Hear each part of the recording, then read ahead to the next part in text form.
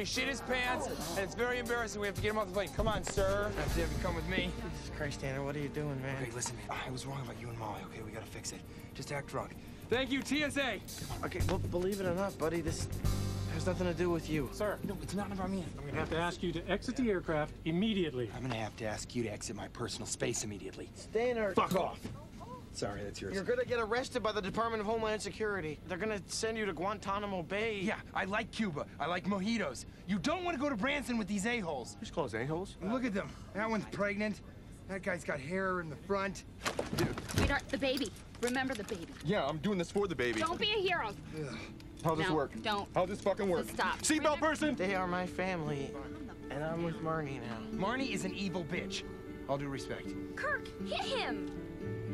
At least say something. Come on, let's go. Okay, I was right about Molly. She's a 10, okay? A hard 10. But I was wrong about you. You're a 10 also. So you can't settle for a 3. 2. Arguably a 2. Come on, let's go. Come on.